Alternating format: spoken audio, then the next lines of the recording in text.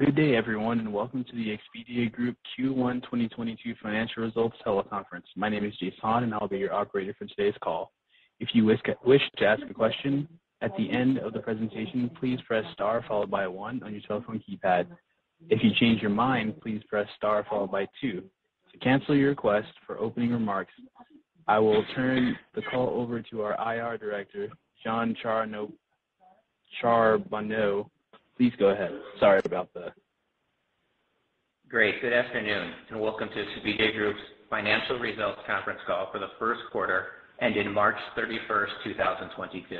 I'm pleased to be joined on the call today by our CEO, Peter Kern, and our CFO, Eric Hart. The following discussion, including responses to your questions, reflects management's view as of today, May 2nd, 2022 only. We do not undertake any obligation to update or revise this information. As always, some of the statements made on today's call are forward-looking, typically preceded by words such as we plan, we expect, we believe, we anticipate, we are optimistic or confident that, or similar statements. Please refer to today's earnings release and the company's filings with the SEC for information about factors which could cause our actual results to differ materially from these forward-looking statements. You will find reconciliations of non-GAAP measures to the most comparable GAAP measures discussed today in our earnings release, which is posted on the company's investor relations website at ir.expediagroup.com.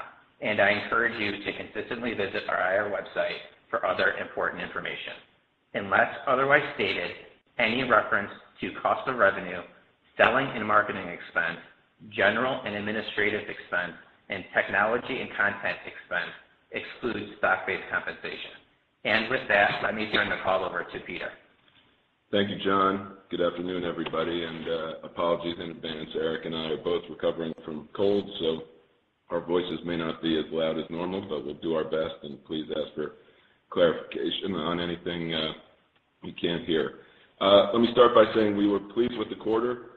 We continue to see strong demand coming back. We continue to see efficiencies in the business, and in general, it pretty much had the shape we expected, which is to say that we went into the quarter with Omicron looming. Last quarter, we mentioned that we expected that to have some impact early in the quarter, which it did. But we're very pleased that demand came back post Omicron, and Omicron lived up to sort of our expectations, which were that it would be the shortest wave, it would be the least impactful, and I think as we now go into BA2 and other things we're seeing, that it's really hard to even detect the blips anymore. So that's great to see. We also then were hit with the war in Ukraine, which did have some impact on the EMEA markets, but again, the consumers seem to absorb that information, and now EMEA is back to its highest levels since COVID hit. So again, we've seen these impacts, but in each case, a recovery that seems too strong to be held down. So the recovery's been strong, and nicely we have seen it beyond just domestic travel, which of course had been the bright spot for a long time during COVID. We're now starting to see city business pick up, business travel pick up, international travel vectors pick up. So, and I would say broadly, while some geographies lag, all geographies are in general growing and returning. So despite the usual caveats for COVID, now we have rising inflation to worry about, and of course the geopolitical situation. The pent-up demand that's out there for travel seems to be outweighing anything the market can throw at it, and we continue to be feeling very good about a summer recovery that should be very robust. And as I've said before, we've been spending into that recovery, particularly with an eye towards driving long-term customer engagement, finding the right customers, having the right mix of marketing to attract direct and long-term valuable customers. So with an eye towards lifetime value, we are investing into that strong recovery, and will continue to do so. As an example, our teams have done a great job of driving Vrbo and app downloads. Vrbo, according to our third-party data from a company called Sensor Tower, was the number one downloaded app in North America in the first quarter of the year, and that's a place where we've had emphasis. Obviously, our emphasis will change through the year, and we'll push into our other brands as well. But app particularly is a place where we feel like there's a lot of long-term customer value. We're improving that product dramatically, and we think that's a great place to put capital right now. Importantly, our direct-to-consumer business is only part of the business, and we have our big Explore event coming up over the next few days in Las Vegas, where I am right now, and I'm pleased to say it is packed, and business seems to be booming at the hotels. But that event is with our business partners, all our supply partners, as well as many partners with whom we drive demand. And I've talked about this a little bit before, but we have a thriving B2B business. I haven't spent a lot of time on it, but this is the week where we will now come out and display all the work we've done to reimagine the future of our business and our place in the travel ecosystem, and what we've been doing for the last 2 years. So we're going to share that with our partners with a general focus on overall traveler experience, how we're rethinking our marketplace, and how our platform technology will not only drive our B2C business, but will enable our partners to do much more with their own businesses. And even though I haven't spent a ton of time talking about it, I just want to reframe that our B2B business is a terrific business, was before COVID, remains a strong business, and we've made a lot of progress during the time of COVID to continue to expand that business, including one example, which is optimized distribution, which I think I've touched on before, but this is a product that we started in partnership with Marriott.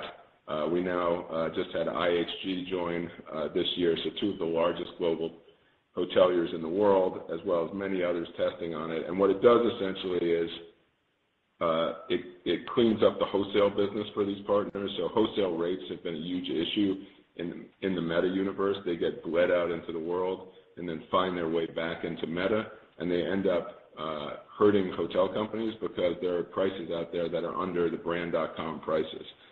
We created technology to thwart this and basically help our partners get the same B2B business and more in the wholesale markets, but do it in a way where their prices would be protected and they'd make sure they weren't undercut by their own prices out in the world. So it's been a hugely successful program for Marriott, now IHG again, and we hope many more partners will take advantage of the technology. But that's just one example of the many things we are working on. I've talked about externalizing our technology before. We've had a white label template in a lot of ways where our partners can sell other products.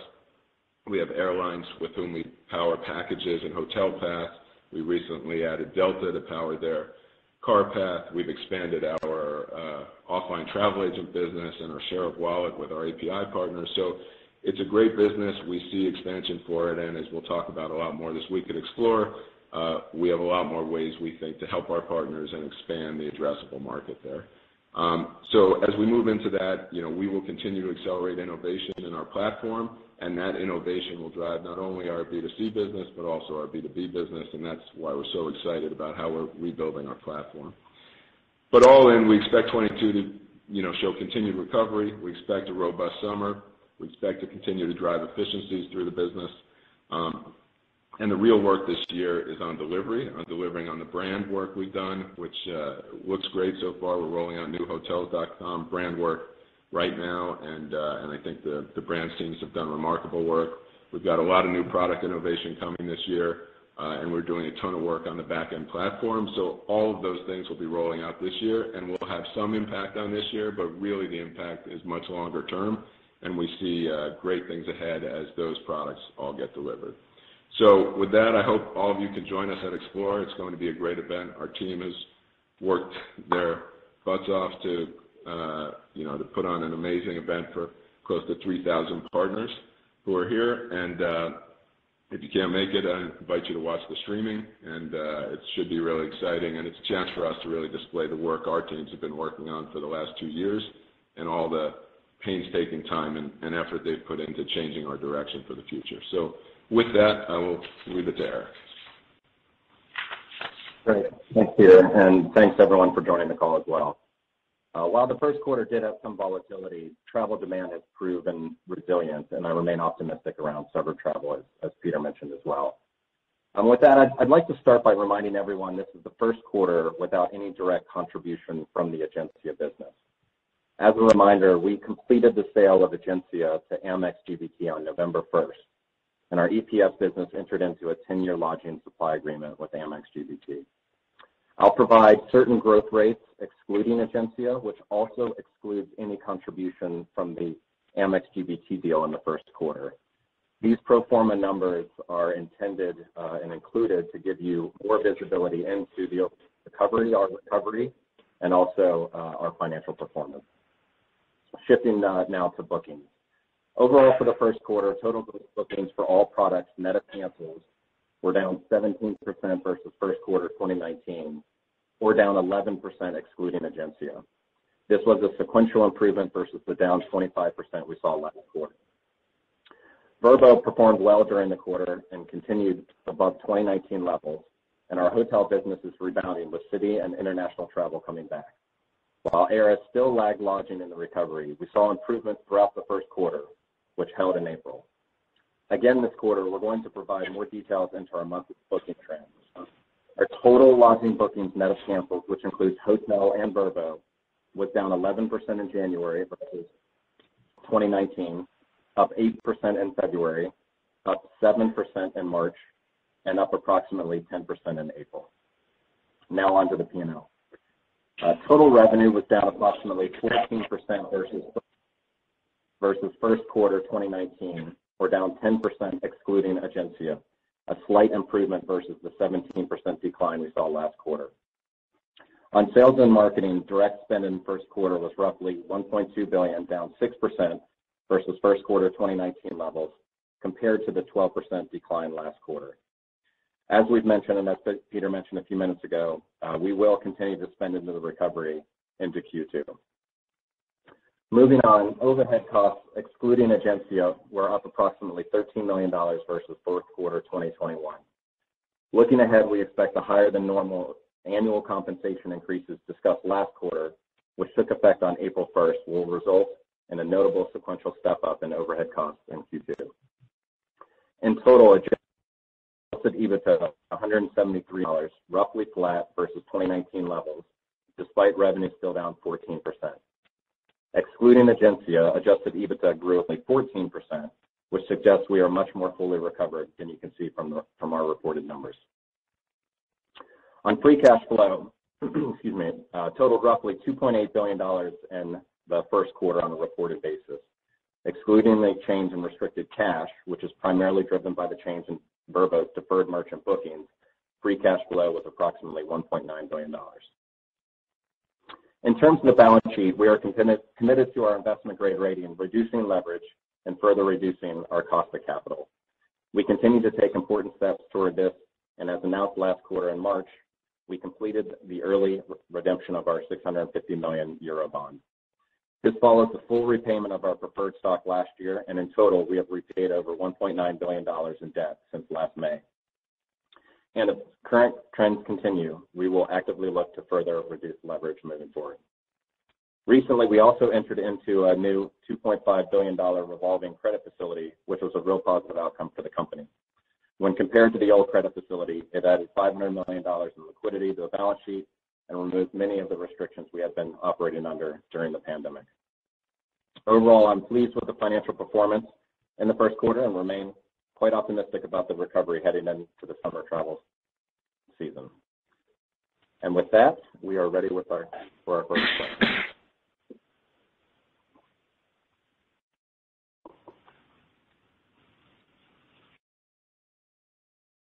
As a reminder, if you'd like to ask a question, please press star followed by 1 on your telephone keypad. If for any reason you'd like to remove that question, press star 2. Our first question comes from Eric Sheridan with Goldman Sachs. Please proceed. Thanks so much for taking the question, and hope you both feel better from being under the weather.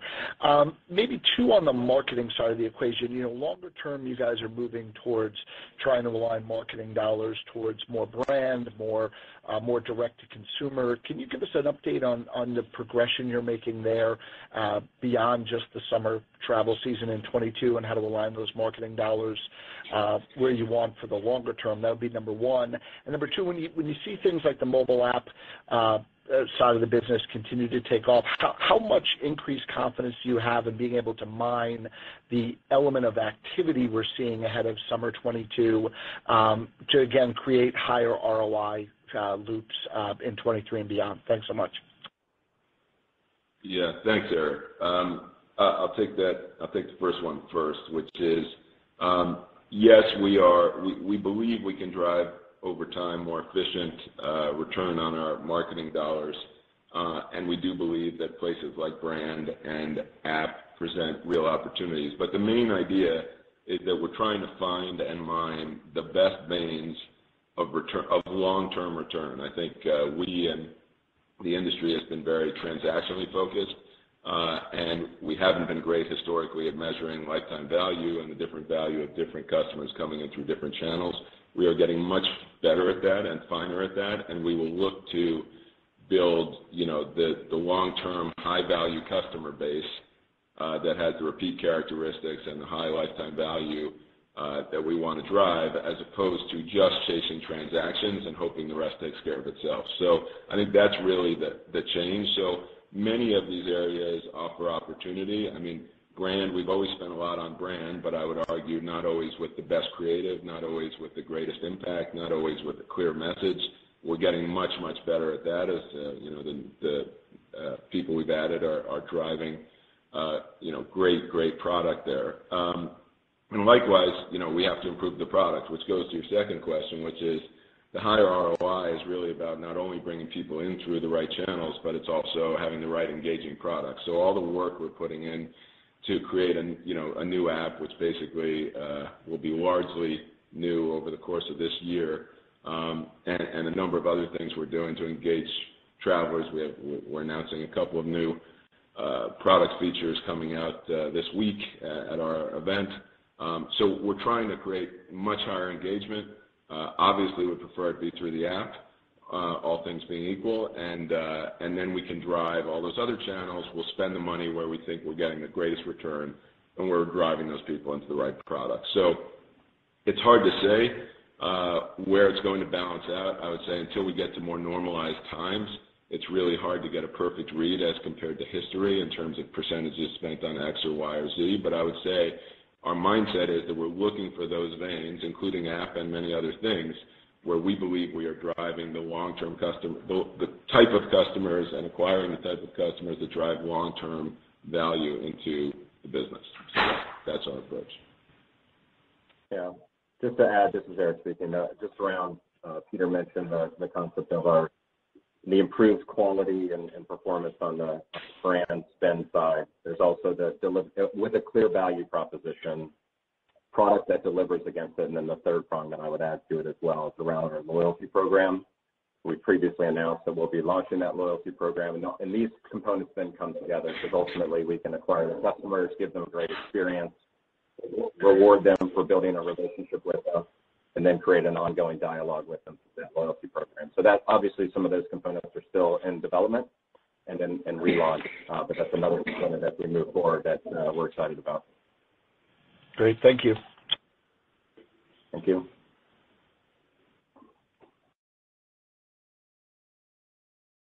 Thank you for your question. Our next question is from Lloyd Walmsley with UBS. Please proceed. Thanks. Two, if I can. First, just, sticking on the marketing theme, what is the latest update on the effort to consolidate the marketing data and operations? Are you finished the operational part of that effort? And any further clarity around the opportunities to drive better marketing returns at some point from just a more coordinated effort across brands? And then second one, you talked about the cost step up in overhead. You guys have flagged that last quarter as well, but can you help us understand how to think about that kind of fixed cost inflation rate? What is that on a kind of annualized basis, and how does it flow into the P&L in 2Q and for the rest of the year? Thanks. Yeah, thanks, Lloyd. I'll take the first one, and Eric can take a crack at the second one. On the consolidation, we're a long way along in actually bringing together the data, ops, algos, and everything that goes to drive performance marketing. There's a long tail, obviously, because we're in lots of geos and lots of places that, excuse me, aren't terribly impactful economically, but, over time we want to get much better in. So I would say, we're a long way through that. As I mentioned before, getting that operationally right is great. Now we have to test a lot of things to get the benefit you're referring to, which is how do we optimize for multi-brand, how do we optimize in different geos, et cetera. But the big heavy lifts, I would say, on the 80-20 rule, we've gotten the big stuff, and now it's really about moving those tests through, as I just mentioned, finding these new veins, testing all these new veins. That's the critical work. And right now, we're seeing a lot of demand, and we want to drive growth, not just to like historic levels with better margins, but higher growing levels with better margins too. So we want to invest into growth, and if we see the opportunities with the right returns, we will do that. So I think we can drive better returns and better growth, and that's the goal. Again, the shape of the curve may change a little bit as we invest into these high value, lifetime value veins of opportunity, but we have the operational side, I think, a long way along. It's not perfect yet, but it's a long way there. And now it's just about testing everything and getting sharper on the readouts. And of course, these are not exactly normalized times yet, so some of the data is still, there are places in the world where we can't test yet because the recovery is not sufficient and so forth. So it'll take us some time, but I think the big part of it's behind us. Lloyd, thanks for the question. I'll take the second part of it. No worries, Peter. I'll take the second part of it. Thanks again for the question. So, again, we're not going to get into any specifics on how they'll necessarily flow through, but hopefully a couple of framing will help you as we move forward. Just the first one is around the annual wage increase.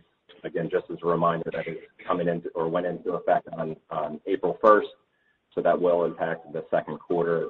What I would do is I would go back and look at previous increases that you've seen us flow through in similar timelines in the past. And as we mentioned, there is a step on wage increases relative to prior years. So in effect, I would go and look at what that step up was, gross it up, if you will, and then take that throughout the year. And then secondly, we talked about this a bit last quarter as well, which is our hiring in Q4 was slower than we anticipated and would have liked. We did see some positive momentum in hiring in the first quarter and project that continuing in 2022 as well. So from an overhead perspective, I suspect that there will be some increases as we go through the year as we want to invest in our technology platform, product, and other areas of the business, as Peter has mentioned. So those are the two primary components that I would call out and the relative timing for the wage increase. Hopefully that's helpful to you, Lloyd. Okay, thanks. Hope you guys feel better. Thank you.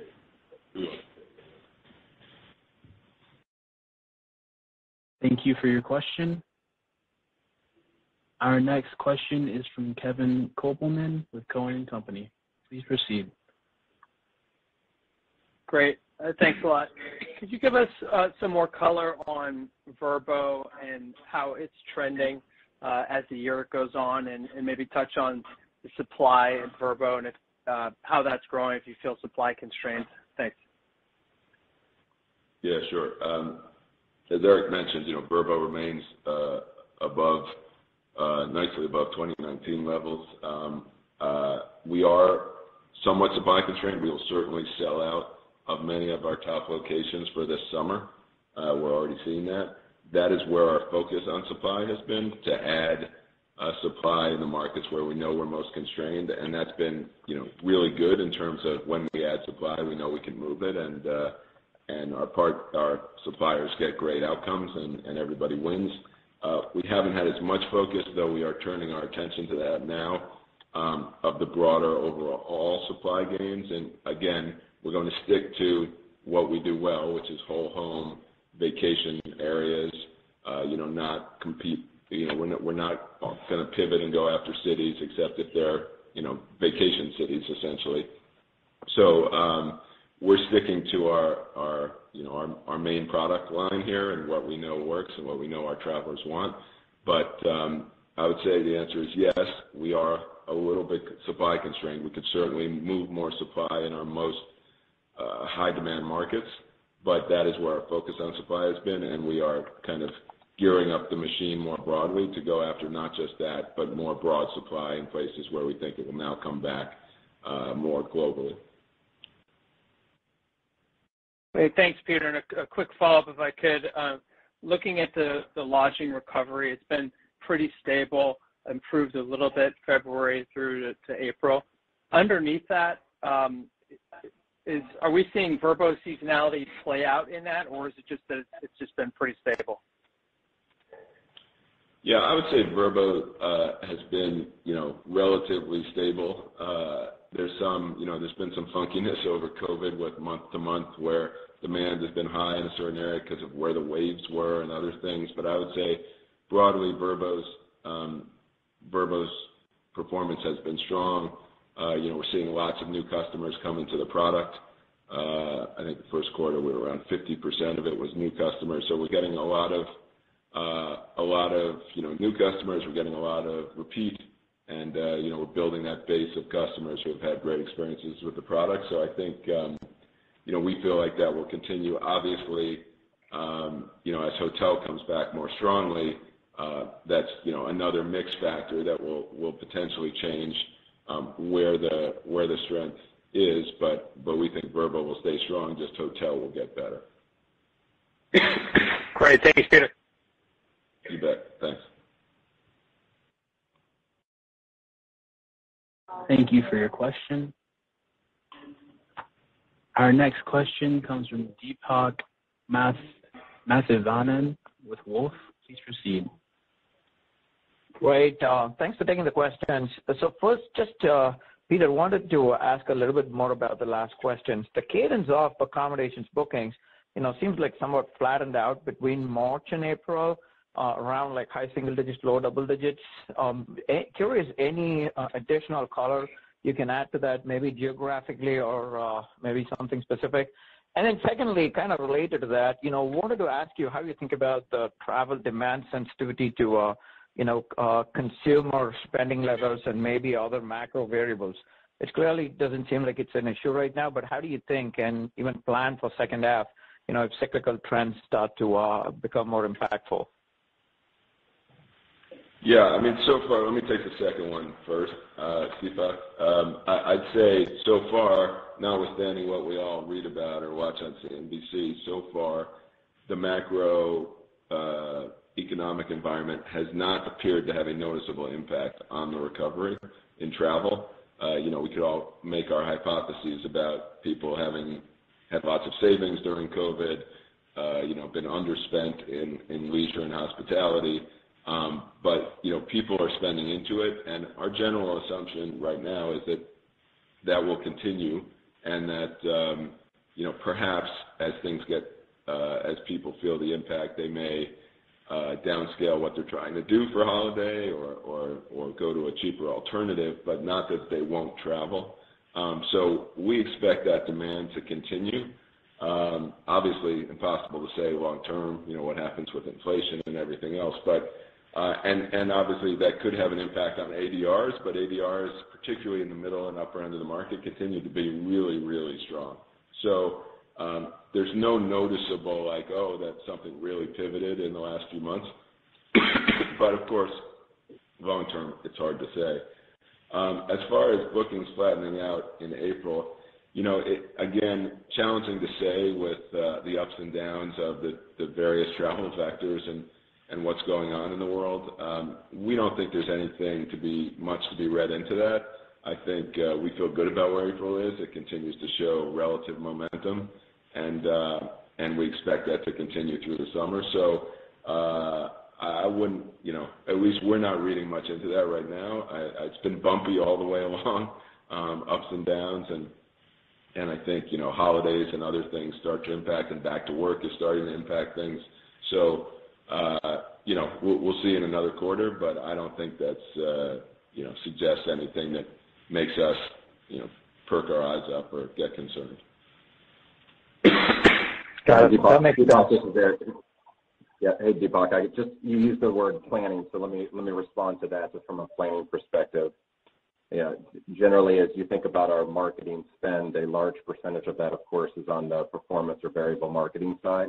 We now have instrumentation, which we've talked a lot about, that allows us to see on a real-time basis what that demand footprint is looking like, what the CPCs are looking like, where we can allocate capital across those different performance channels, different geographies, et cetera. So ultimately, we have the ability to see it in real time and ultimately make capital allocation decisions based on what we're seeing.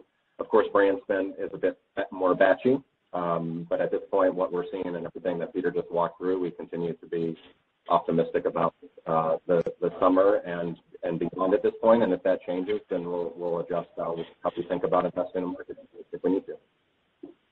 And I guess maybe the last comment is we've dealt with a lot of volatility before over the last few years and built a lot of this implementation based on that. And so if things get more volatile, we'll be in a position to make appropriate decisions in real time. Yeah, no, makes a lot of sense. Thank you so much. Hope you both feel better. Thanks. We will. It's what happens when you start traveling again and shaking people's hands. You're bound to get a cold.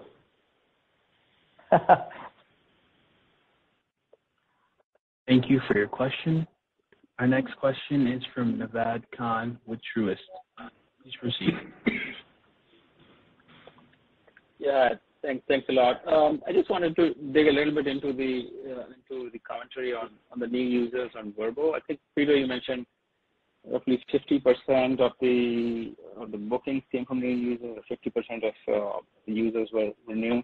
I'm just trying to figure out how are you acquiring the new users? Are these through word of mouth, or are these primarily through performance channels? Just any kind of color or commentary would be helpful. The second question I had is just on the return, or at least the improvement in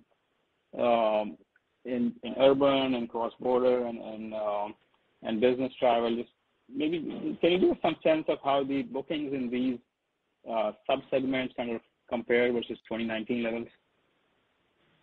Yeah, sure. Thanks, Naved.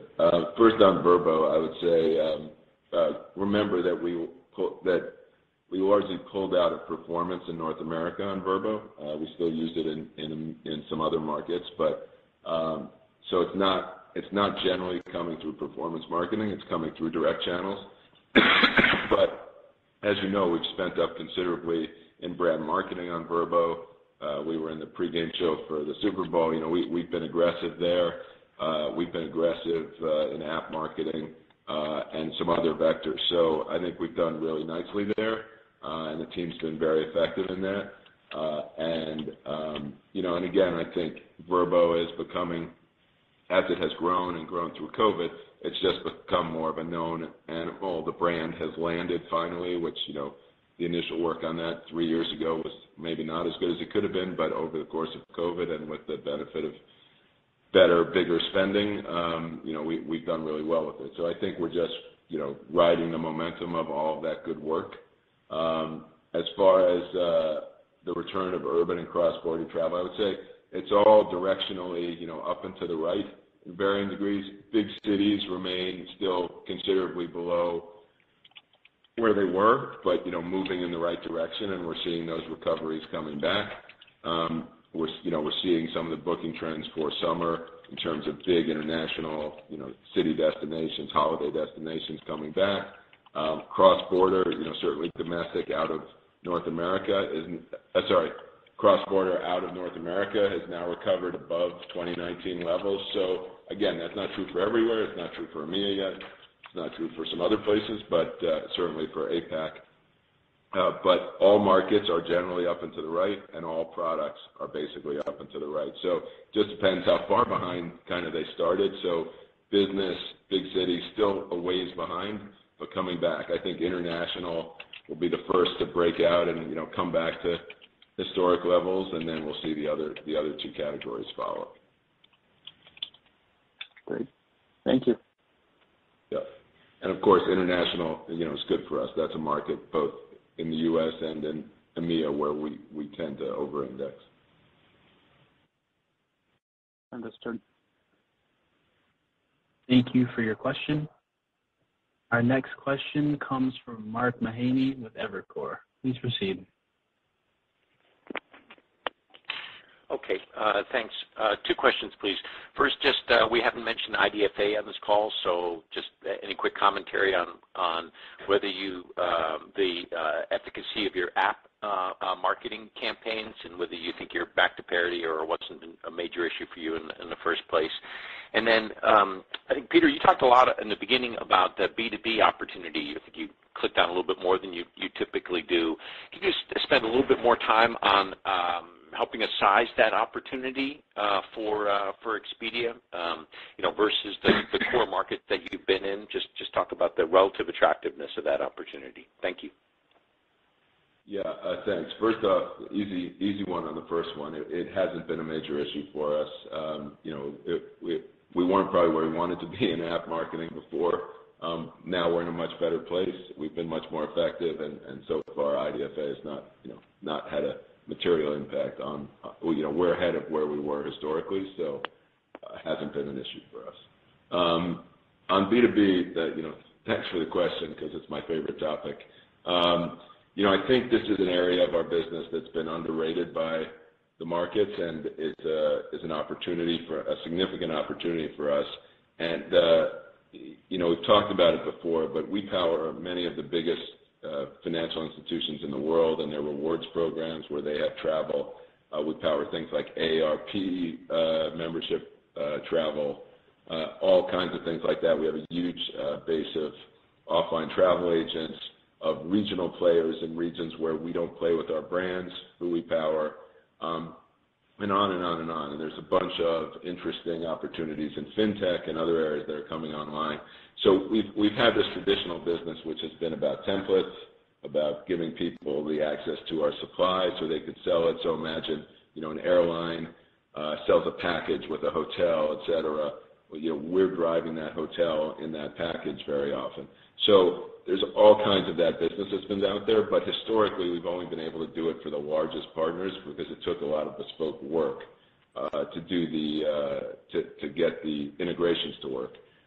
But what's really exciting and what we're all excited about is we're rebuilding the platform now in a way where it will be much more self-service, much more able to go for the biggest down to the smallest partners, so that anybody who wants to be in the travel business or any of our partners who want to sell incremental products or use our technology to drive incremental benefit to their business will be able to access it. And we think that's really going to dramatically enhance the potential size of the market. We have to deliver it.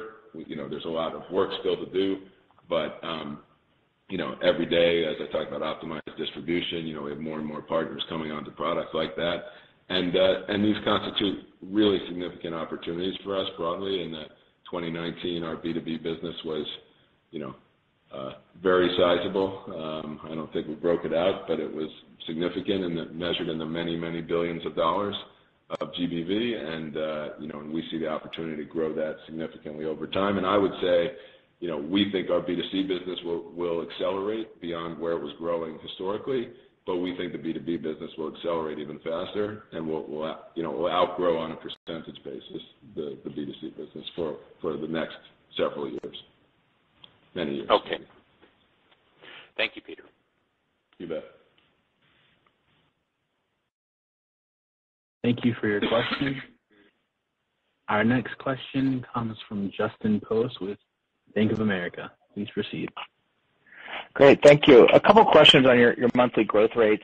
If I average the first quarter, it's around +1 or 2% for lodging, and I think the total is -11. So let's call it a gap 12 points or so. I think it's been somewhat consistent for the last few quarters. Can that gap start to close as air recovers, and what other drivers are at that gap? And then the second question, it looks like growth is pretty stable on a monthly basis for the last 3 months. I guess I would expect a little bit better as international reopens. How do the comps look going forward from here over the summer? Thank you.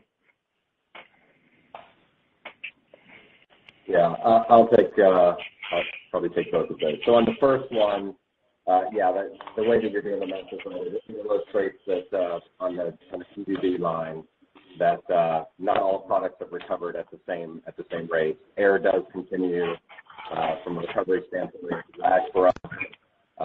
We have seen an acceleration, however, in air.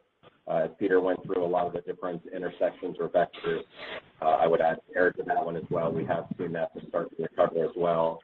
But it does hit a number of the intersections that are still call it behind where we've been benefiting from for the last few quarters, which of course are U.S., Vrbo, et cetera, et cetera. So over the course of the year, would expect for that to zero as air continues to come back, as there are more planes in the air, as there are more international flights, et cetera. But there's some headwinds there, as we all have heard from the airlines around staffing and other associated issues. But I would say air is the primary driver, as you pointed out. On the comps for the summer, I would say there's nothing particularly that I would call out. Obviously, there are a few months there where, depending on which year you're comparing against, Vrbo had some particularly strong months in there if you go back to 2021 or even back to 2019. But from a comps perspective, there's nothing I would. Great. Thank you. Thank you. Thank you for your question. Our next question comes from Tom Champion with Piper. Please proceed. Hi, good afternoon. Just curious if you could talk about international travel a little bit more. Domestic is entirely and exceeded 2019 levels on the revenue side for domestic travel. Just what do you think is kind of an appropriate timeline or pace of recovery to get back to pre-pandemic levels on the revenue side? And then, Eric, I'm wondering if you could talk a little bit more about the balance sheet. It sounds like debt reduction is your focus for now, but just curious if there are any thresholds to keep in mind that you're looking to achieve before you shift back to buybacks or another use of cash. Thank you. Yeah, thanks, Tom. On the international front, as I mentioned, we're already seeing, for example, out of North America, that international levels have recovered across above 2019 levels, at least in a dollar volume basis. But again, it is driven market by market. So EMEA trails that, APAC's far worse, and LATAM's in between. The trajectory of when it's all back and how does that comp over, a normalized pre-COVID year, it's guesswork, having to do more with COVID than anything else. But I think, as we've seen before, the bigger travel markets in the West have buoyed, the category, and particularly for us, since we're concentrated more there. I think we could easily get to pre-COVID, international levels of volume in dollar volume before the whole world recovers, but it's a little hard to predict because without the whole world recovering, other areas have to over-index. So right now we feel good about it. I mean, NORAM's our home market, and it's great that it is leading the charge. But obviously, to really comp to prior periods in totality, we could use the rest of the world coming back a little more. But I expect, it's entirely possible that by the summer we could be at levels, and again, mix would be different, and some of it would have to do with dollar volumes and ADRs, but we could be at levels above where we were in 2019. Yeah. And on the second part of your question, thanks for the question, Tom, around the balance sheet. I think you should assume and also have trust in that we are having that conversation regularly when it comes to our balance sheet, our cash position, our debt position, and ultimately returning cash to shareholders in one form or another. As mentioned, I know numerous times, the investment grade rating is important to us. We're committed to staying investment grade. That does require us to delever relative to where we are right now, and also reducing our interest expense. And as we do that, we are then also contemplating what other capital returns would look like, but don't have anything to announce necessarily today. To guide you on the mileposts or whatever the expression that you use, we're currently at 4.5 times trailing EBITDA from a leverage perspective. It's a bit different on our current leverage ratio for our revolver, but that's our sort of headline number. And if you look at our historical level of leverage, that was around 2.5 times. And so I wouldn't necessarily state that 2.5 is a clear marker, if you will, but that is certainly the order of magnitude that we're looking at from a get our debt down, get our debt leverage ratio down. As that, I think, opens up the opportunities for capital returns in other form. And also remember that there's two primary ways that we can get that leverage ratio down. One is paying down debt, which is something that we are actively thinking about, and second is growing into it from an EBITDA standpoint. We do expect EBITDA to be robust as we get into this year, as we get more fully recovered. And if trends continue, and we're certainly going to look at improving our ratios in this area to open up some more options for us in the time. Thank you both. Thank you. Thank you for your question. Our next question comes from Lee Horowitz with Deutsche Bank. Please proceed. Great. Thanks for the question. Two, if I could. Our kind of strikes us that the U.S. hotel business has grown increasingly competitive kind of through COVID and in recent months. I wonder if you can comment at all on what you're seeing from a competitive standpoint in the U.S. specifically, say now versus the pre-COVID environment. And then maybe on take rates, with take rates this year being a function of both the pace of the overall industry recovery as well as the relative recovery rates of some of the products that we've talked about at this point, how do you think about how take rates may evolve in 22, say, relative to the levels we saw in 2019? Thanks so much. Yeah, maybe I could ask you, Lee, in your first question, are you asking competitiveness between us and other players or the competitiveness between hotels? I'm not sure I understand the question. Oh, no, I guess between you and other players within the U.S. hotel market.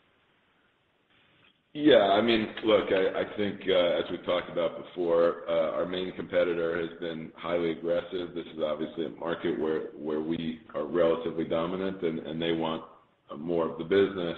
And we talked about how COVID and the kind of changes in demand patterns were helping them and hurting us in terms of long tail properties in smaller markets as against our relative strength in big cities and international travelers, et cetera.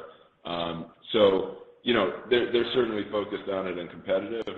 We always watch what they do, but I think we feel pretty good about our opportunity to continue to grow in the U.S. and obviously we expect them to compete hard, but it's our home market and we're strong here and we think we have the tools we need to be competitive.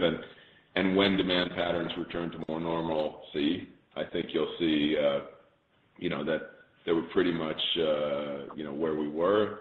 We may each make slightly different choices about where we think the long-term value is in customer base, but I don't think there's any, there's not really something to see there from our perspective right now. In terms of take rates, all I can say is that we've renewed a lot of deals throughout COVID. They've been good renewals, not big fights, and our take rates have been pretty consistent and held. So I think there's no, the sky is falling, so we can't pay anybody. And equally, I don't think it's going the other way, but we're also building in more opportunities in places like air and things like that, where we think there's opportunity to help our partners sell more premium products, sell ancillary products with their air tickets. We historically have not really been able to sell things like seat assignments and bags and other things, and now that increasingly we are direct connecting with airlines, we are now able to sell those things. And actually at Explore this week, we'll have a demo of a new product that we use to help shoppers shop smarter and pick the right product for themselves, and it's helping drive more premium products and attach rates. So we have a lot of opportunity to do better there. We got to make it happen, but I think, but in terms of the core deals with our partners, I think we're in fine shape. Yeah, and just to add a quick comment Great, on thanks that, so much. just around, yeah, just a reminder that Q1 take rates tend to be our seasonal low for the year. I think you can see that in Q1 relative to Q4 and some of our historical numbers. And so as you're modeling, just ensure that you're taking a look at the seasonal curve that we've experienced in the past and expect that curve to be similar this year than it has been in the past. Thanks so much. Thank you.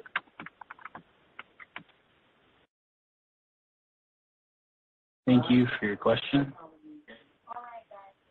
Our next question is from Brian Nowak with Morgan Stanley. Please proceed. Great. Thanks for taking my questions, guys. I have two.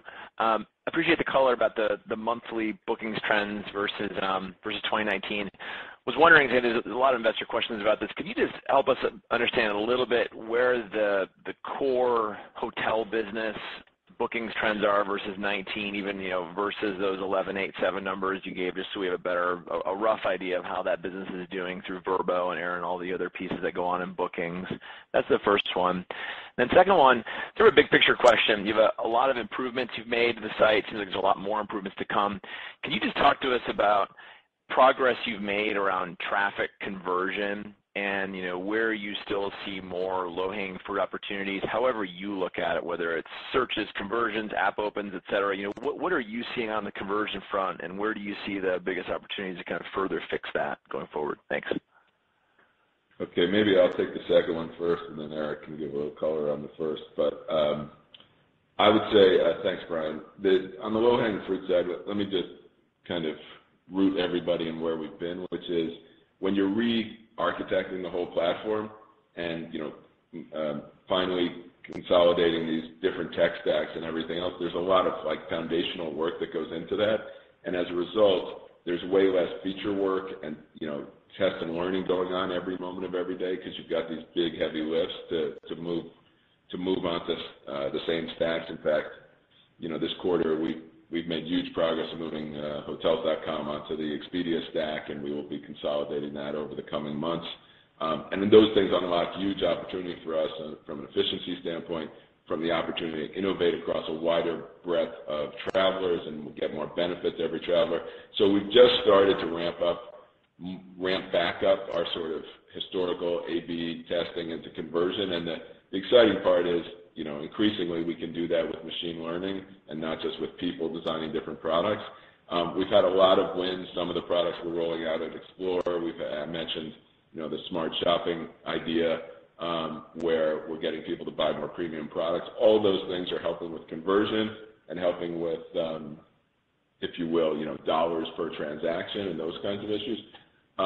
So we're seeing it in a number of places, but I would say we're still just reigniting that work because we've been so busy on foundational work.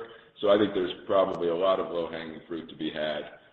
We do have some exciting products features rolling out this week, and we will continue to do that. But that's a few things. It's really the day in, day out A/B testing, machine learning, driving better conversion. It's really impactful when you get it right, and when you're not doing it, it certainly slows you down. So I think there's a lot of opportunity, but I can't I could give you 1,000. It's hard to give you 2 that are going to be the difference makers. It's a bunch of little things that make the difference, and we're in a much better place if you think about even just the Hotels.com example I gave you. We would have to test things on Hotels.com, test different things on Expedia, test other things on Vrbo. We will get to a place where we'll be able to test everything across everything, and that's just a much more impactful way to make change and drive better traveler outcomes and better conversion. So that's what we're focused on that front. Yeah, to add to that, and then I'll take the first part of the question, just around one of the things that I think Peter and I are most excited about is that we're starting to see some of the power of our data come through the use of machine learning on the site as well. We now have real models live on the site that is starting to drive more personalized experiences for our travelers or customers. And what that ultimately means is you can imagine the entire site ultimately, as we work through it, will be machine learning. And the more that we know about customers, the more that we know about travelers, the more they sign up for our loyalty program, interact with our apps, interact and book with us, that ultimately that we're able to provide more and more personalized service. And what's exciting is that we're seeing those models live and starting to see some good early returns from those. So that would be one component that I would add to what Peter mentioned. On the core hotel side, I think I would point out two components. I think we've talked about them a little bit already. One is ADRs are strong in the core hotel business. We're seeing that in the U.S. and in other or North America and other places as well. And then secondly is just around core hotel volume. We're not going into specifics necessarily between Vrbo and hotel on volume, but we are seeing that vector of hotel improve across nearly, or if not all geographies. So it had improved in the U.S. It continues to improve or continues to improve over the quarter, and in other geographies. So I think that the hotel business, the core hotel business, is much healthier as it's been, and are excited to continue through the summer.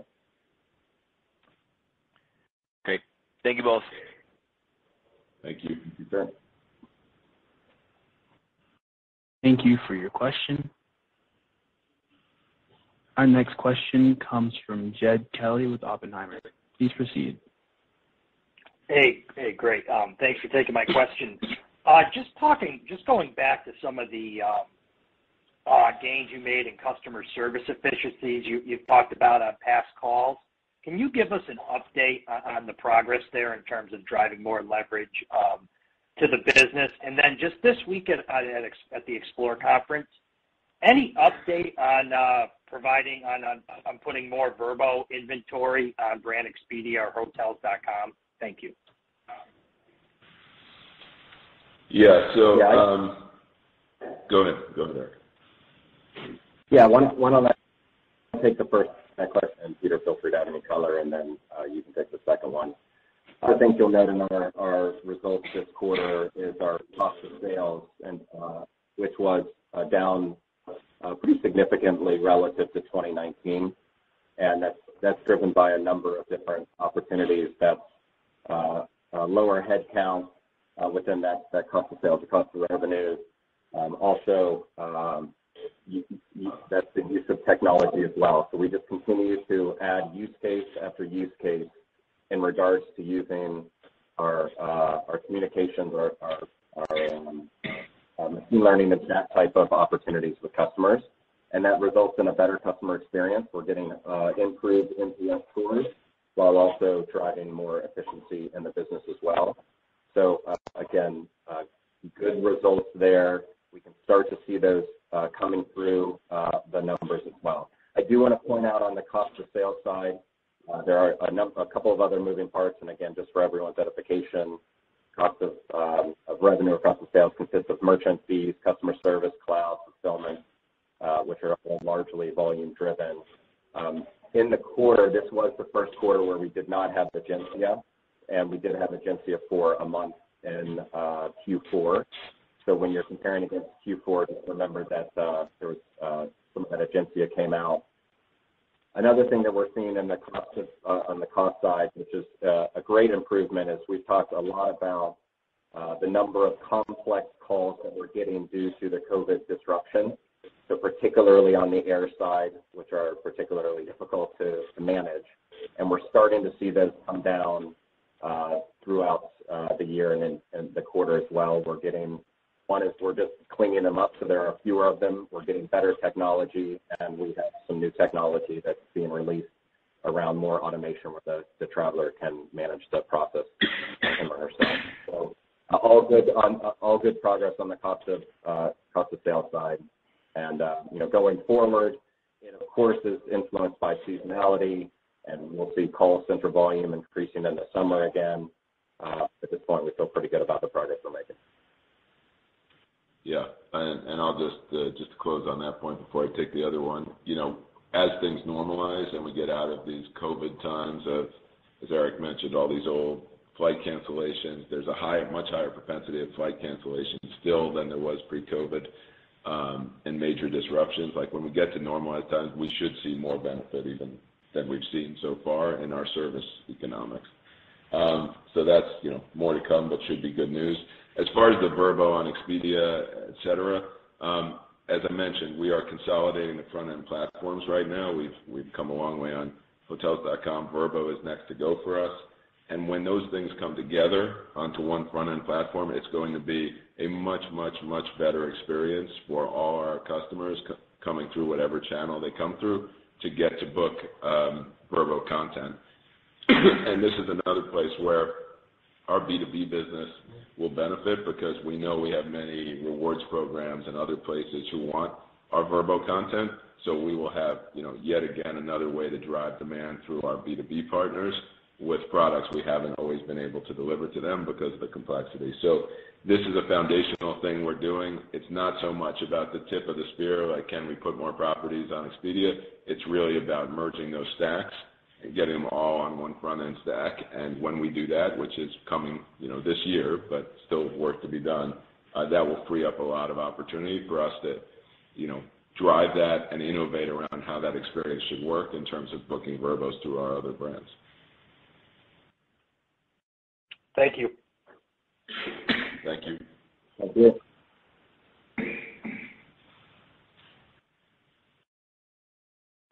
Our final question comes from Brian Fitzgerald with Wells Fargo. Please proceed. Thanks, guys. We want to ask your view on some of the shifts in the regulatory landscape with DMA and the EU and some similar proposals elsewhere. It sounds like these could introduce some friction between Google Search and some of their vertical products like hotels. Wondering if you could give us a view on how Google Hotels has impacted competition in search auctions, and if you're seeing lower volumes going to Google Hotels Meta, if that could be a tailwind for your customer acquisition costs. Yeah, not so much. We haven't seen the volumes really decrease. I think directionally what the EU is trying to do makes sense, but it hasn't been very impactful, and there's a lot of, debate going on with the commissioners about how to wrangle, Google Meta and whether, the industry has a view on whether it's fair or not, but how the EU might go about, and the EU's generally been more aggressive than the U.S. In terms of regulation, but how they might go about trying to get Google to deliver a fairer marketplace. But so far, we have not seen any real reduction. Google Meta continues to be extremely strong, and an important, obviously therefore an important place for all of us to have to deal with. So I don't think we're going to see much change there, not yet. Okay. Awesome. Thanks, Peter. Thank you. And with that, I think that was our last question. I just want to be clear, if I think some of you might be able to make it or might be making it to our Explore conference. If you can't, I invite you, if you can, to make time to watch it streamed or taped. We've been a little cagey because we have a lot of rollouts coming, in terms of product delivery and some exciting things that are coming out. And I think if you get a chance, you'll get a better understanding of what our B2B ambition is. But suffice it to say that we think, this is an important time for us to pivot in the industry and really explain to the industry how we're going to be a different player in the market and an enabling player in the market. And we believe it's going to allow us to expand the marketplace for our partners and ourselves dramatically. So if you get a chance, please tune in. And otherwise, thank you all for your time, and we will talk to you in a quarter. Take care. That concludes today's call. You may now disconnect your lines. Have a nice day.